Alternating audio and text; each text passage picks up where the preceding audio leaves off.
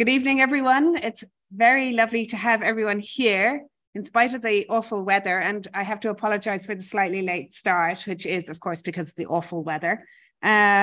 We are very, very happy to have Flavia Vanni speaking tonight. Flavia has been at the school only for about 6 weeks or a month, but it feels like she's always been with us. She's a wonderful school student. She is extremely interested and lively and wants to get involved in so many different things. For example, we've been having some classes with some forced migrants from the Home Project, and Flavia has thrown herself into working with the students, which has been very welcome indeed. Flavia did a PhD at Birmingham University with Leslie Brubaker, and she graduated in 2021. She won a junior research fellowship at Dumbarton Oaks, but was in the awful position of having won it in 2019 to 2020.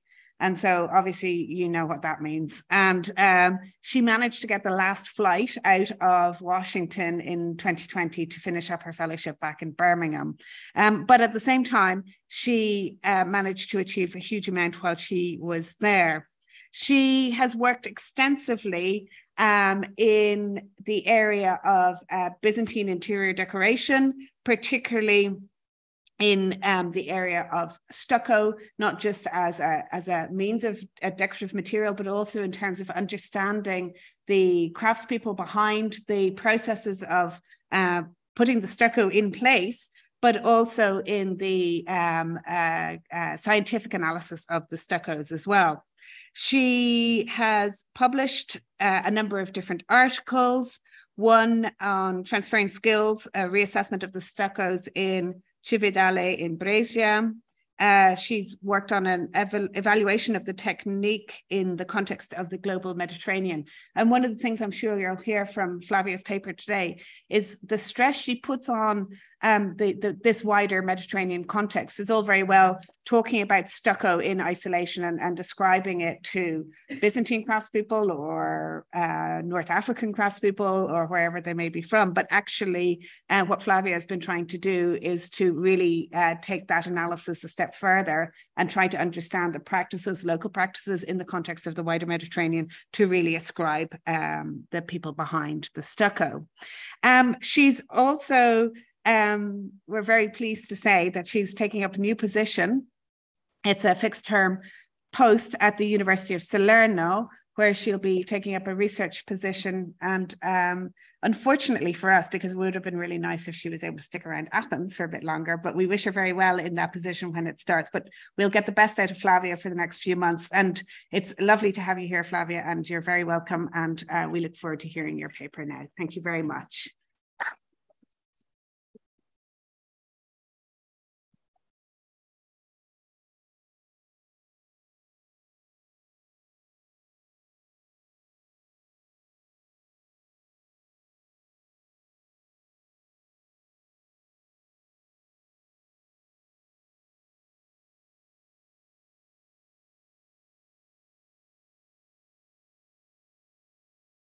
Here we are. So thank you very much, everyone, for coming. Thank you, Rebecca, for the very nice introduction. Can anyone see me and actually hear me? Okay. So in 1819, Robert Schultz and Sydney Barnsley spent 2 months at the monastery of Hosios Loukas, documenting its Byzantine remains on behalf of the newly established British school at Athens. The notes and drawing produced a monograph which contained, among other things, the identification of the dome and strincos cornices and cobes of the katholikon as made of stucco and not marble as previously thought, such as, for example, from the account of the Russian traveler Bansky or the monograph published 1 year before Schultz and Barnsley by Charles Deal. The mission aimed at documenting the Byzantine cultural heritage of Greece just a few decades after the independence. Schultz and Barnsley's tireless attentions to recording every detail of architectural fabrics, including materials, was probably connected to their task and education in the art and craft movement. And this is reflected in the notebooks where they documented stucco elements from other churches too. These attentions to materiality can also be seen in other seminal studies on the end of the 19th and the beginning of the 20th centuries, such as the studies of Gabriel Millet and Dimitrios Labakis. In the following decades, the need to write the history of Byzantine art led scholars to focus on material more traditionally associated with Byzantium, such as mosaics, wall paintings, marble. So stucco and other materials were left aside. Now, this stress on mosaics is doesn't want to be polemic from my side, because we know that there was a long-lasting tradition and association between mosaics and Constantinople since the Middle Ages, since we know that the Umayyad in Al-Andalus, the Norman of Sicily, as well as also Desiderius of Monte Cassino in Central Italy called Constantinopolitan mosaicists to their places. However, while other materials have benefited from in-depth studies discussing their evolution during the time and their role in Byzantine art, so for example, architectural ceramics, stucco did not. As a result, with few exceptions, stucco continued to elude broader narratives of Byzantine art. It was mainly confined to specific case studies, such as monographs on single monuments and archaeological and conservation reports concerned with single monuments again. And this publication usually provide basic data on the chronology of the pieces and brief descriptions, although they're sometimes very vague. The works of Rolandos, Moutsopoulos, Louvi, Sienkiewicz, Pazaras, and Hosterhout also evaluated the stucco elements of selected structures in light of sculptures found in the same buildings. Moreover, in his study of Middle and Late Byzantine sculpture, André Grabar occasionally mentioned stucco elements and evaluated them with marble and stone sculpture. Now, the scarce knowledge of Byzantine stucco also precluded its inclusion in broader narrative on plaster reliefs in the Middle Ages. The end of the 1990s and the beginning of the 2000s saw an increase in the interest in early medieval stucco, so around from the 5th till the 11th century. And it focused specifically on the production of the Italian peninsula, the Alps, France, northern Spain, and Germany. So on the slide, you can see some of the examples. The representation of Byzantium in this volume is limited to Porec and Ravenna, so to the 4th and the 6th centuries. Not even Hagia Sophia, Constantinople, was included in this debate, except for the book of Pasquini that you can see here on the right. The evidence from the 7th and the 11th century in Byzantium in relation to Byzantium is missing too from this publication, while it is covered for the rest of Europe. However, roughly during the same years, the study of Lascarina and Karalambos Bouras on the architecture and sculpture of Byzantine monuments in Greece included stucco elements next to other materials used for architectural ornamentation. And this allowed for a more realistic understanding of Byzantine architecture and its original decoration. The study also of Sofia Galopisi-Verti on Proskinitaria includes plaster works next to marble sculpture, showing how flexible artisans and patrons were about materials. Now, in terms of scholarship, an exception is also the stucco liturgical screens produced in 13th century Epirus, which benefited from significant attention. Now, starting with Anastasios Orlandos, they were later included by Catherine van der Heide in the volume on the sculpture on the theme of Nicopolis, and at the same time explored in depth by Varvara Papadopoulou and incorporated a bit later by Nicolas Melvani within his evaluation of late Byzantine sculpture. Now, it is essential to mention that the study conducted by Papadopoulou and the Ephorate of Arta is the only one which employed petrographical analysis, a methodology that has been definitely more widespread for stuccos in the medieval West, and gave actually some great results. Finally, more recently, the volume by Catherine Baderayde, again, by this time on the Middle and Late Byzantine sculpture, dedicates a section to the stucco technique, provided a more nuanced image of Byzantine sculpture. The lack of studies and the absence of stucco in broader narrative of Byzantine art resulted in the idea that stucco was not used in Middle and Late Byzantine period, or that its evolution during these centuries was not known.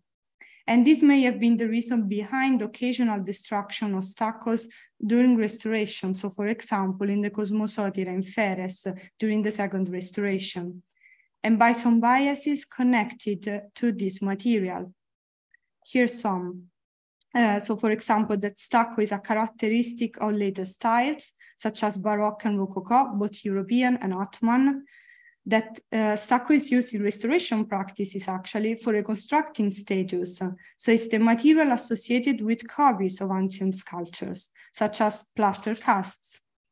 And stucco, and there is also an association of stucco as a substitute for marble that is also equivalent for a cheap choice.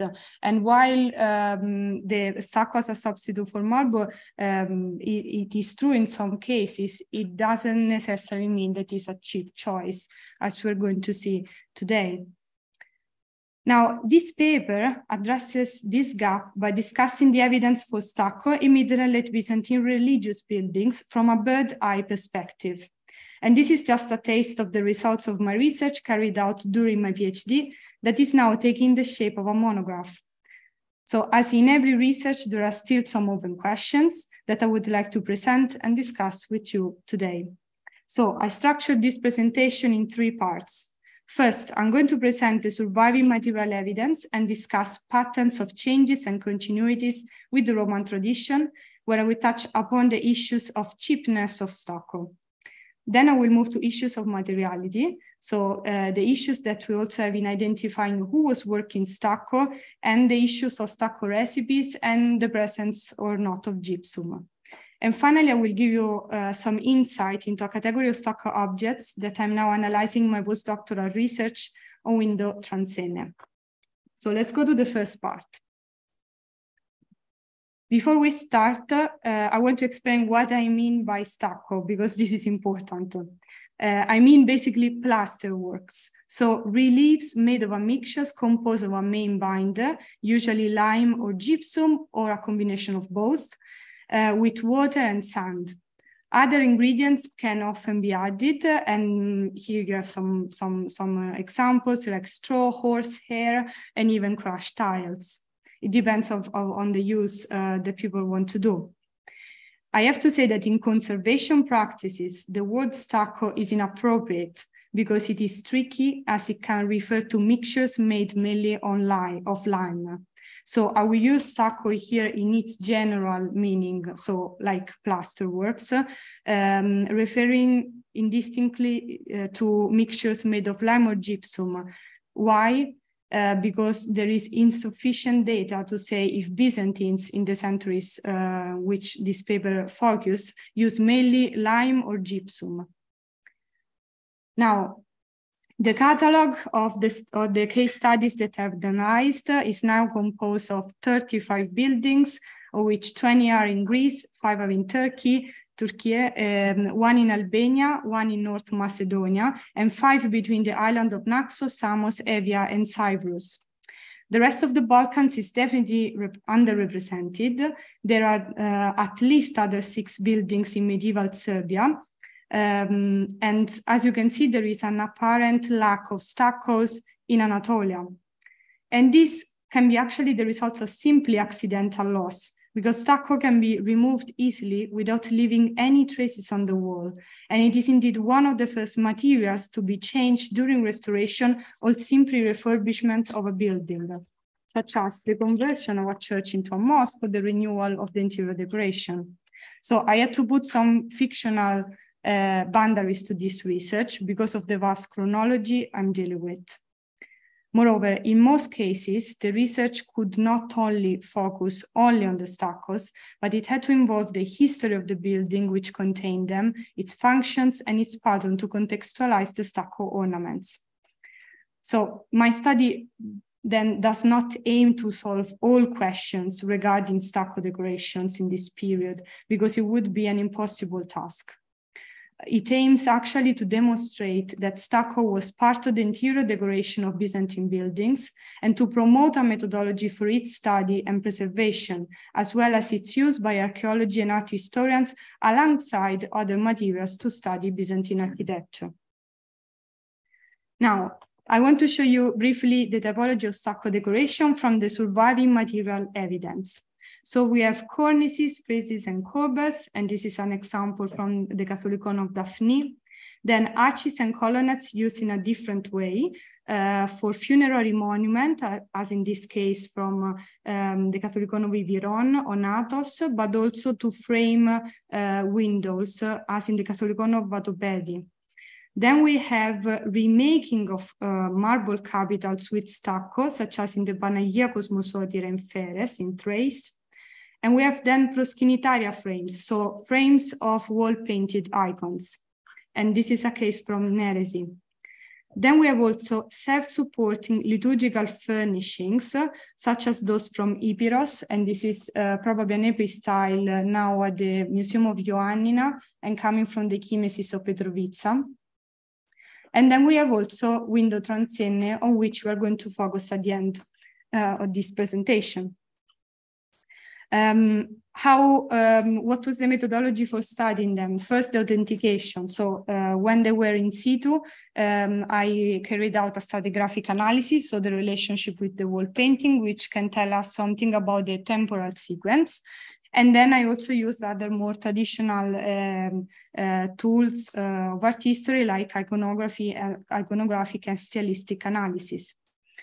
But I also analyzed this corpus by considering the pattern of changes and continuity with the late antique tradition, so ornaments and typologies of decorations, the technique employed to produce these reliefs and the artisans, patterns of patronage and how they change between the middle and the late Byzantine period, the relationship between marble supply and stucco, monument by monument, when there was enough evidence, and then try to frame Byzantine stucco into the Mediterranean context. Now, the data emerging from the census, show that after a gap of roughly corresponding to the 7th and 8th centuries, it is possible to start to record stucco elements from the 9th century onwards. The first is a frieze in chronological period. The first is a frieze found in the Bucoleon Palace in Constantinople, and possibly a fragmentary panel from the Middle Byzantine Basilica in Agios Karalambos in Maronia. From the 10th century onwards, it is then possible to appreciate an increase in stucco elements with a peak in the 12th century. The 13th to the 15th century are actually remarkable for the variety of shapes of stucco decoration and techniques, which go from freestanding liturgical furnishings that you can see here on the left, so two fragmentary posts and colonnades, to mortar-based frames, which were then painted in imitation of sculpture in most of the cases. Now, the middle, when we're going to look at patterns of changes and continuity with the Roman and late antique tradition, we see that the middle and late Byzantine period differed for the almost exclusive use of stucco for decorative architectural elements. So as far as we know, we don't have plaster stages, at least not in the survival evidence, and at least I couldn't find any text in any traces in texts.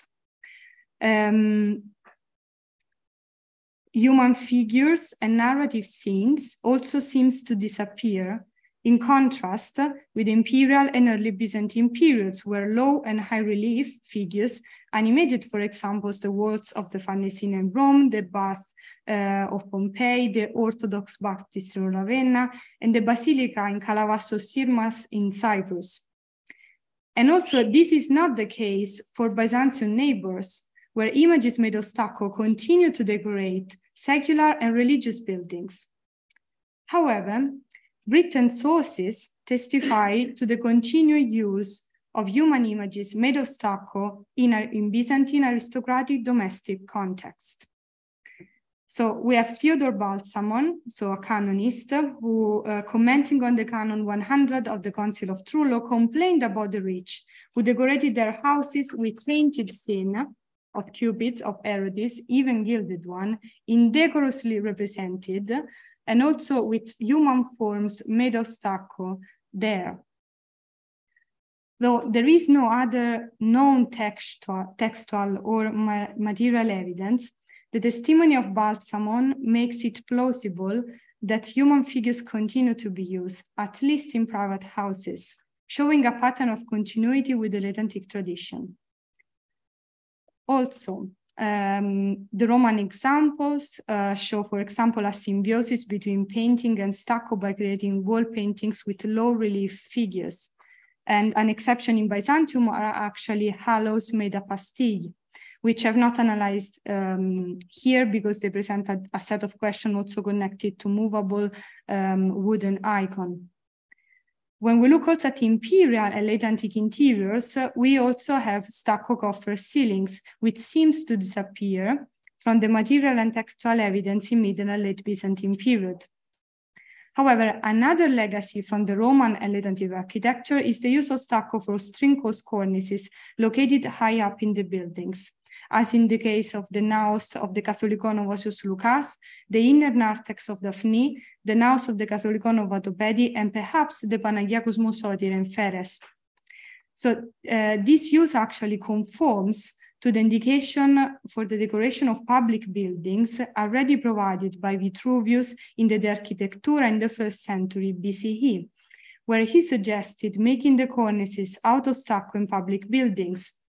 The reason was to facilitate the acoustics because it was thought that the cornice would have prevented the dispersion of sounds in vast and high ceilings. And this, according to him, also should be made of stucco or wood. It should be thin and not too thick.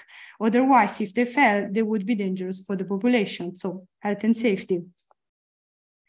In some cases, as the katholikon of Hosios Loukas again, the cornices mark the transition between the straight and the curved surfaces of the wall. So the passage between marble, opus sectile, and mosaics, which reproduce aesthetic choices with parallels in late antique buildings, such as the Archbishop Chapel and the baptistry of the Orthodox in Ravenna in the 5th century, and the Hagia Sophia in Constantinople from the 6th.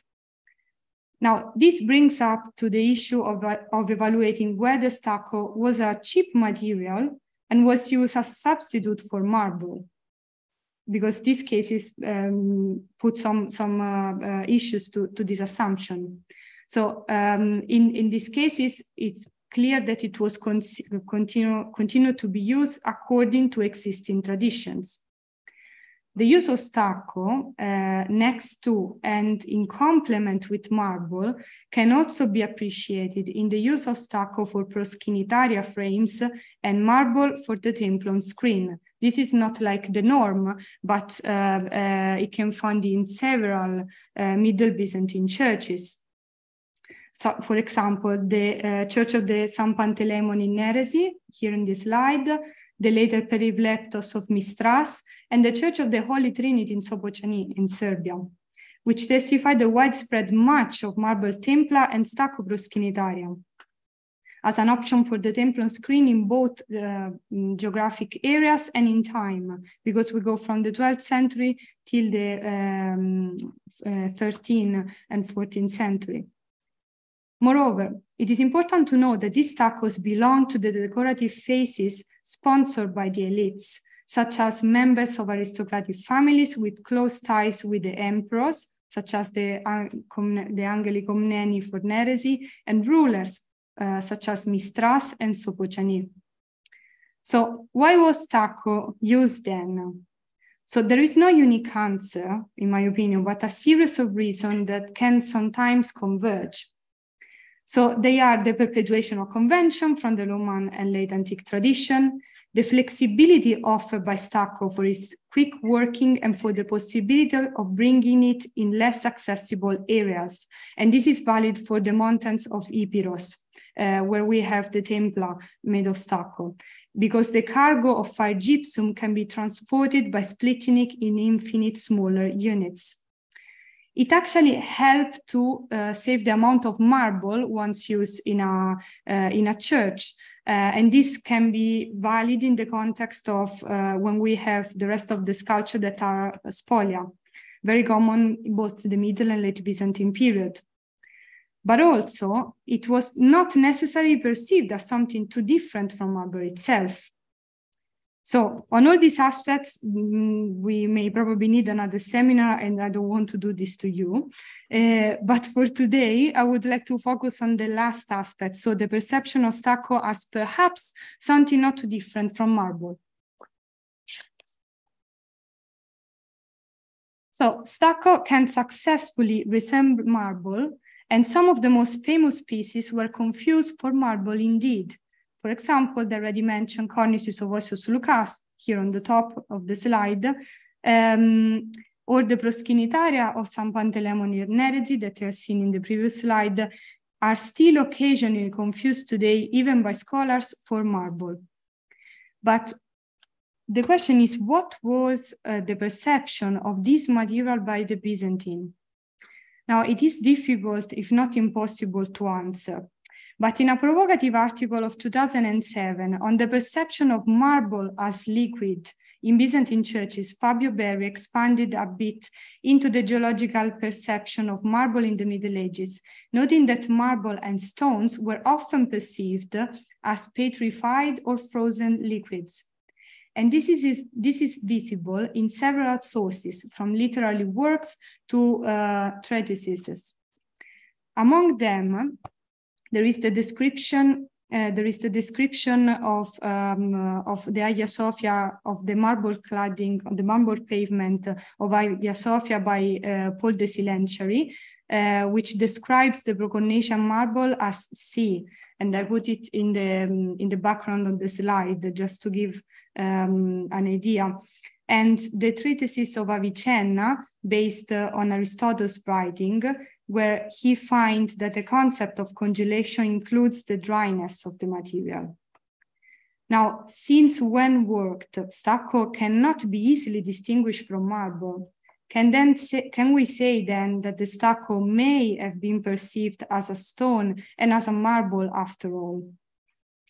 I believe is possible, but it is more difficult to say whether this perception impact how professions identify themselves and were identified by society. That is to say, can we say that a stucco worker could have been called or called themselves as a sculptor or a marbler, so a marmaras? Now, the terrain to connect them, so a perception from treatises and perception of the artisans themselves is very insidious, because we need also to take into account the terminology used to indicate stucco workers and the chaîne opératoire that can be detected in the surviving case studies. So let's dive a bit into the terminology. So in Middle and Late Byzantine churches, we have terms that refer to people in charge of working stucco. I'm not saying professions, because the building site organization in generalized chronological period is very fluid, as well as the terminology, as Robert Osterhout, as well as more recently Giulia Marzilli, have amply discussed. We can say that when we look at the terminology for stucco and stucco workers in Middle and Late Byzantine written sources, we see a significant shift in the terminology from the Roman period. So Latin authors of treatises on architecture and on the arts, we may say, such as Plinius and Vitruvius, use several terms for indicating stucco worker, which testify to the existence of specialized artisans. The most common were tectores, albari, and gypsari. Scholars believe that the term tector is the closest to our concept of a stucco worker. However, this is not the word which will arrive in the Middle Ages and in Greek. The word gypsarius and the association gypsum stucco appeared and became more common in the late antique period, as noticed by the studies of Blanche and Bettini. So the Edict of Emperor Diocletian, issued in 294 and then again in 301, is concerned with establishing the maximum salary workers could receive. And here we can also find stucco workers, called as plaste gypsari and plastes imaginari. They were both paid daily, but the plaste gypsarius had a richer salary. And this is because, according to Blanche, the plaste imaginari would probably be those who made figurative reliefs, while the plaste gypsari were artisans who molded cornices, architectural decoration, and copies of marble statues made of gypsum. So they were probably more casting. 2 centuries later, again, another technical work, this time the author is Cassiodorus, he referred to gypsoplastes active in the decoration of the interior of a house. They were employed next to other qualified workers directed by the house owner. Now, the connection of mold, plasto, and gypsum can be found in Isidore of Seville, which helps understand the connection and equivalence between the Latin and Greek vocabulary, as you can see here on the slide. Other terms for stucco workers that can be found in the late antique period are also coniate and christes. And for the last one, we may have even a signature in dura europos, as Barbara Grostini has recently suggested. But unfortunately, these terms do not appear in later sources. Now, moving to the Byzantine period, we can find the word gypsoplaste in the book of the Eparch in a peculiar passage which lists other artisans involved in building site and working with a contract. The same passage is then quoted in the late 14th century Exabiblos, and a similar word, gypsemplaste, is used in the 13th century lexicon of the so-called pseudo-zonaras to indicate those who work gypsum. So, from these quick excursus on the terminology concerning the artisans, it seems that there were ways to identify stucco workers or plasterers. However, written sources mentioning gypsoplastes and the people involved with stucco are definitely scarce. My suggestion then is, if the marble was perceived as something liquid, is it possible that stucco was worked by those who were working marble too, and then defined themselves as marmaras, so marbler?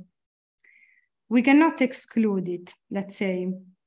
Especially if we look at the work organization as it appears from the naked eye observation I have done in the katholikon of Hosios Loukas, where we can see that the people who made the stucco cornices worked side by side with the marblers, but not perhaps with the mosaicists. Now, from the church galleries and not from the ground floor, it is possible to see this more clearly. The marble cladding ends with a stucco cornice which seems to cover it a little bit or be adjacent to it. Above it, there is a mortar band, here highlighted in yellow, and then the mosaics.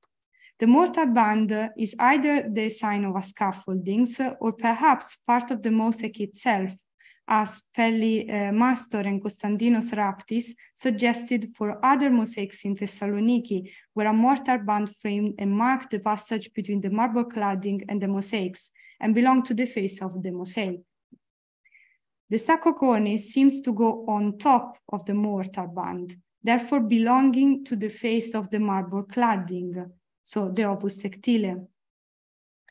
The connection between a marmaras, in this case, and a stucco worker, so in this case, it seems that then the stucco worker and the marbler were working side by side, at least, if not they were the same person.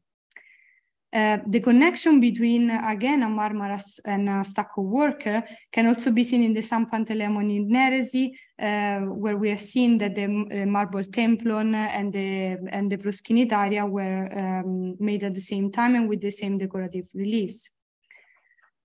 In other cases, however, it is clear that the stucco belongs to the same temporal sequence of the painters. And this is the case of some types of proskinitaria, or by the reliefs from the Church of Timio Stavros monastery in Cappadocia. And one wonders, by looking at them, especially the one of Thymios if the congregation considered these types of proscenitaria or these decorations as marble or as a piece of sculpture, as their decorative motif usually recall those made in relief. And this is visible not only from the case studies that you can see here, but even on more simple proscenitaria frames, such as the one in the Panagia in Arkados in Naxos and other churches in Naxos, as well as generally mortar-based proscenitaria from the late Byzantine period. Now, another dilemma posed by the study of stucco work as terminology is the predominance of gypsum to indicate them. So does it mean that stucco mixtures were mainly made of gypsum? We know that Roman stucco tended to be lime-based. So how can we compare with the Byzantine stucco produced between the 9th and the 15th century? Short answer, we cannot, because we don't know. The only analyzed case are those from 13th century Epirus, which are included in the above-mentioned study by Barbara Papadopoulou and the Efret of Arta. And in that case, it was clear that they were made of almost pure gypsum quarried locally. But why it is also important to check the composition of Byzantine stucco? First, for the correct conservation of the pieces. Second, to insert Byzantium into the broader debate of the general change in stucco recipe that happens from the 9th century onwards in the Mediterranean in general, which is basically a passage from the Roman lime-based stucco to gypsum-based one. And just to make a long story short, this change to gypsum has been explained in different ways. So as a return to local practices in areas where gypsum is abundant, and this is the case of the early medieval area around Paris or Mont Nebo in today's Jordan, or as an influence from early Islamic practices. And this is the case for Catalonia and southern France, and the transfer of skills from the Umayyad Spain. Moreover, in the study of some stuccos in Italy, the gypsum-based mixtures has been explained as an influence from the East, where with East, it's not clear whether they refer to Byzantium, of which we know nothing, or the Islamic territories, which then should be geographically south or west instead. Now, to start to address this gap, I'm conducting a testing campaign starting with non-destructive analysis, so XRAF, FTIR, and Microraman, which combined can give us some preliminary information on the main binders of the mixtures, so if it's mainly gypsum or lime, and the presence or not of organic material and or colors. The campaign is still ongoing, and it focused on three key 11th century churches. So they included the pieces from the katholikon Hosios Loukas and Daphne, which are both in the respective archaeological collections, and those in the katholikon of Vadopedi. The analyses are being carried out by the team I'm collaborating with, that is Ormilia Art and Diagnosis, near Thessaloniki, to which I want to express all my gratitude, and with the support of Mary Jo Harris Center for Art and Culture for the pieces of Hosios Loukas. Now, the preliminary results for Hosios Loukas cannot be shared here today, but the results will be part of a forthcoming publication. I would like to thank the effort of Western Attica, in particular in the person of Eleftheria Zagoudaki, and the effort of Biotia, in particular in the person of Dr. Elisabeth Savella, as well as the team of the effort of Athos and Chalkidi and Professor Stavros Mamaloukos for allowing this analysis.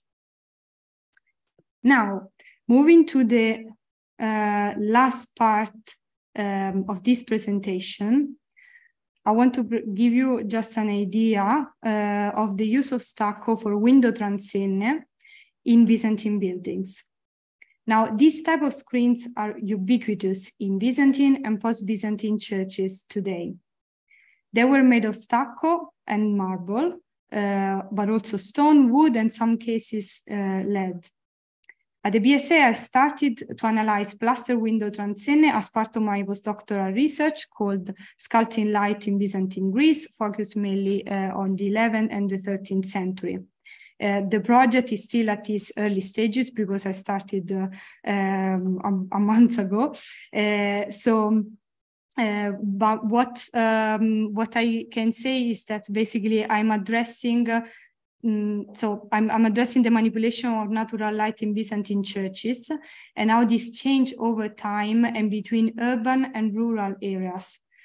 I'm planning to address this topic by creating and studying a preliminary catalog of window transenne, so window frames, which are very well preserved in Greece. And I'm starting from the stucco one, that is the one I'm most familiar since I did it for the PhD, and now expanding to other materials. The proposed research will address also practical and theological reasons behind the diverse experience in manipulating natural light, but focus on two main set of questions. So how did window transenne change in function and shape from late antiquity to the Middle Ages? And this includes also a small search in the relationship with glass production too. And what type of illumination system did rural and peripheral churches have, because they are less studied than elite and Constantinopolitan building? And how did they shape the religious experience, and how did they serve the liturgy? Now, some quick observations from these early stages is to notice that from the 9th century, transenne started to show abundant carved decorations, while in the late antique period they were flat. This increased cultural value of window transenne, which in some cases corresponds to a decreased filtering light function, can be spotted first in stucco and then in marble. I believe that this phenomenon should be understood both in practical terms, so for example, insulation, but also in the light of the general trend of the accumulation of sculptures on exterior facades from the Middle Byzantine period, which has been noted already by other scholars such as Buras and Catherine van der Heijden, but not actively connected to the window transenne too. This trend is actually visible in both stucco and marble transenne, perhaps mainly outside Constantinople. And one key area for sure is the Mani Peninsula, as shown by the recent study of the marble transenna carried out by Angeliki Mexia. In Byzantine rural context, this carved and encrusted decoration could be strategically applied only on the outer side of the transenna. And this economy in the carved decoration needs to be investigated further, because it tells us about carvers' practices, practical intentionality, which help us also to reevaluate rural artisans and identify a clear rationale for the choices. Now, to conclude, I hope that this presentation showed that the use of stucco for decorating the interiors recorded in Roman and late antique buildings continued into the Middle and late Byzantine centuries, even with some clear changes. Our vision is partial because it lacks the evidence from no religious buildings for which it is possible that stucco continued to be used in a more classicizing way, as Theodore Balsamon complaint suggests. What I also hope to have shown is the contribution of stucco to the study of the building site organization and the flexibility of artisans to move from one medium to another, or at least to collaborate closely. I really hope that stucco could be included in broader discourses on Byzantine art and architecture and stimulate new studies to have a more realistic idea of what Byzantine art was, how it was perceived through materials, and who were the people behind its production. By keep putting it aside, we're missing an element of complexity of Byzantine society. We're missing the evolution of a technique, of the people who lived of it, and the people who paid for it, so the patrons. Basically, we're not taking advantage of a diagnostic material that is there and ready to be used to investigate the past. And I want to conclude by saying thank you to all the Fourier that I had to contact to visit many churches and their infinite patience, as well as the British School of Athens, the University of Birmingham, as well as the funding I received during my PhD. Thank you.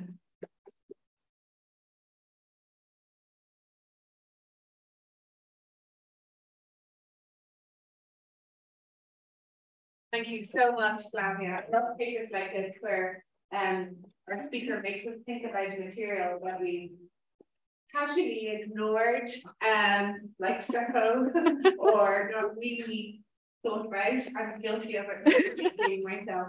And it's brilliant. And I mean, it's not even if it's just, you know, as valuable as marble, or if we can like ascribe marble workers to stucco production. But it's important for understanding the material in and of itself, even in all its second-rate glory. So, you know, joking, I'm trying to get it right. I'm sure there are questions for Flavia. I have a question. Oh, sorry. Okay. Thank you. I have Yes. So the first one is about the concept of monastery. Because the colors there are made in marble, right? Yes. So how do you address that problem? Yeah. And second of all, I wanted to ask about the liquid marble theory and how it relates to rock crystal, because it seems to me that it's citing Pliny and Okay, so for the Pantocrator in Constantinople, you mean, right? Okay. I mean, I try to stress the importance of stucco in this presentation to promote its studies, but I'm not saying that only all the cornices were made only on stucco. Okay, there was a choice made by the patrons each time, and to be honest, for example, Constantinople is a very difficult case because there are less examples of stucco, and this can also be connected to the easy availability of marble supply there. Both as reused and maybe something that was abandoned in the quarries of the Peloponnesian marble. However, I think there are the cases of Hosios Loukas and Daphne, even if they are outside Constantinople, they are telling you that people could choose both. So I think a patron had a choice, and they made the choice according to either what were the craftsmen available, their own interest, and everything else. Did I answer to your question? You did. Okay. Regarding the liquid marble, now that article is a bit problematic for some aspects, but I was drawn by the treatises, especially of Avicenna. And Avicenna actually talks about generally stones as liquefied, as something like a liquid that is dry, both for salt and in general even for clay. He uses a very ambiguous language, which probably someone who is an expert in Arabic will understand better than me, because he refers with the same words to clay, and then he moves to stone, and then he moves to salt, and then he moves to marble again. So it's I don't know if it doesn't seem, at least to me, that he's referring to one specific type. But I don't know if you see a connection with Pliny then. Because then it becomes, I don't know what happens in terms of perception of Pliny, and now it becomes in the Aristotelian tradition, but I will be happy to discuss things with you later. Yes. Oh, go ahead.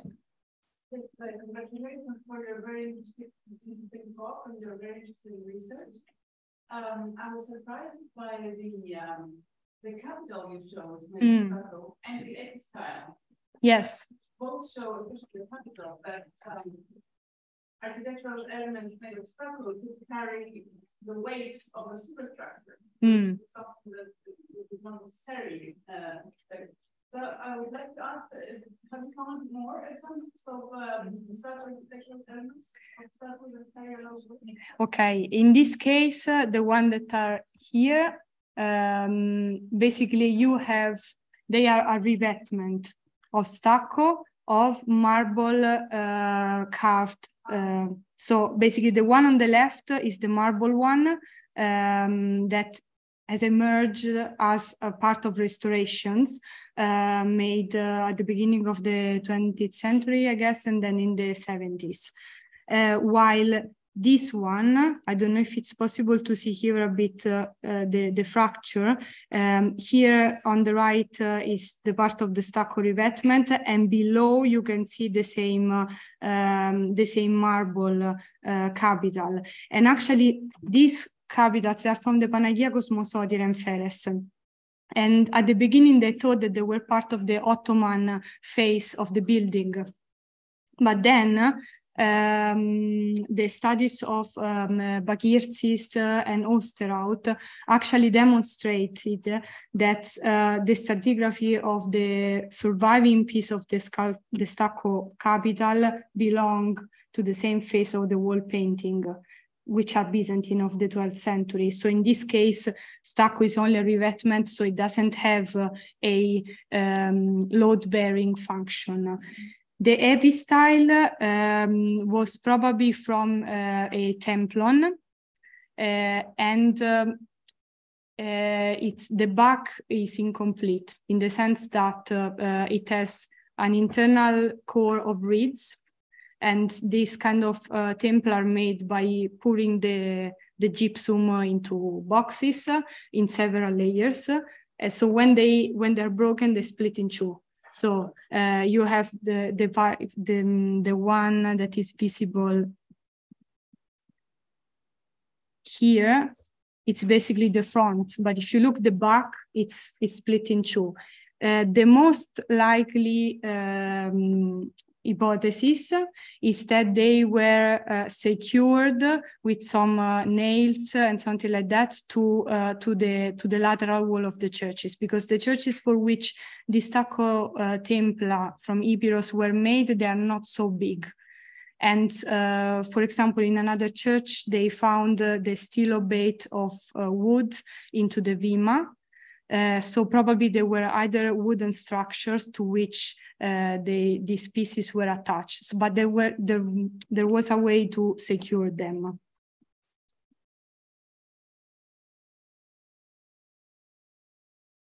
Ellie, is that okay? Yes. Yeah, does it okay? Other questions? Are there online? So we have our London secretary administrator here, Kate, who's flown in especially. No, she hasn't. But Kate, are there questions online? We've got one online, yes. So somebody here says, thank you so much, this is very helpful. Does the gap between late antique and medieval pieces of stucco correspond to the periods of iconoclasm? If so, are there any connections? This is a very complicated question because it involves all the changes that are happening in Byzantine architecture in that moment onward. I wouldn't connect this to iconoclasm. I wouldn't broadly connect it to general changes that happens in architecture, because there are changes of patronage patterns, changes of building site organization, and resilience also to different historical periods, which then can involve stucco. But I don't feel that is necessarily connected. Okay. Are there any questions from the audience? Flavia, I have a question then. And yes. That is, so you mentioned the availability of material is easier if it's stucco because you can get it to difficult places that you wouldn't necessarily get marble. So are you therefore seeing a relationship between material that is in the superstructure of churches and stucco, or in wall paintings and stucco? So are they kind of capitalizing on using, say, gypsum in a wider span in the church building than they would have done otherwise. I think the final answer to say, if I wanted to say yes, it's after the analysis. But for sure, if you have like a wall painting with a cornices made of stucco and the parts of the cornice belong to the layer of the wall painting, yes. What I meant to less accessible areas, I meant particularly the area of Epiros, because we found this templa made of stucco not in despotal foundation, with one exception, but it's not 100% clear if it's a despotal foundation. And they are in areas that even today are very difficult to go by car, because the car really struggles to arrive there, and there are not many rivers that one can use to bring the material. And I think this discourse can be made when we also evaluate how much marble or like how much stone or marble columns, for example, are used in the same church. And if there is few or anything or none, then definitely is the flexibility. Does it make sense? Yeah. Okay. Yeah. Just to make an announcement, we now have the opportunity to study very well this vatopedi cornices, because there is a restoration project in progress. We have the opportunity to study it everywhere. So we have really a very good opportunity to understand the way they have done it. And we found, if I am allowed to make a correction, yes, the upper cornice in vatopedi is not of stucco, it's marble, real marble. So this is in a structural position. Okay. Yeah, that's true. This is marble. Yeah. And we have the lower ones, which are decorative, let's say so, are of maybe some structure of tiles, we don't know yet. And then the upper one is that's true. The upper one is real marble in the springing. This one. And then the lower, all the lower elements are of stucco on top of a substructure of something we don't know yet. And what we have there is, it is clear that they used the method similar to this one, which is in Greek we call it trageta, which was made of this plaster, which we can see what finally is it. And then they cut, and the sculpture make the decoration. Or the painted decoration, because the colonnades we found now in the clear from all this smoke and all this later colors, and we found that the colonnades had painted decoration. No, thank you very much. I forgot to remove the upper cornice. Yeah, that's true. Are there any other questions for Flavia? Oh, thank God, because we're doing a very easy time. You're going to really interesting talk. I don't know much about this hospice. I actually might not be able to answer this at all, but I was wondering if you are able to tell from all of your data set if there's a set of hands or a set of workshops that you can identify, and if so, do they correlate to the levels or regionally? Yeah, this is a very good question. In order to identify a workshop, I need to have a series of case studies closely located in a geographical area as well as chronology. So in terms of workshop, one is I believe we are talking about a workshop, but also this has been suggested by the effort of Arta for the stuccos of Epiros and the production of the liturgical screens.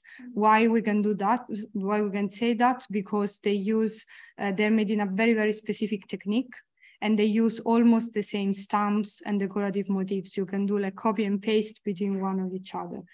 I suspect that perhaps we have a very consistent stucco decoration on montatos, perhaps connecting the faces of vatopedi and Iviron.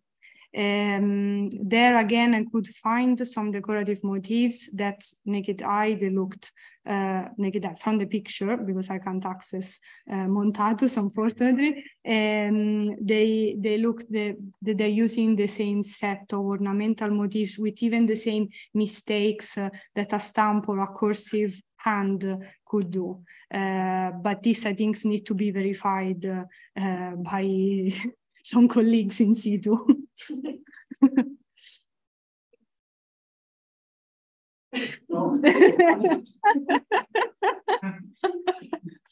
A question from the door.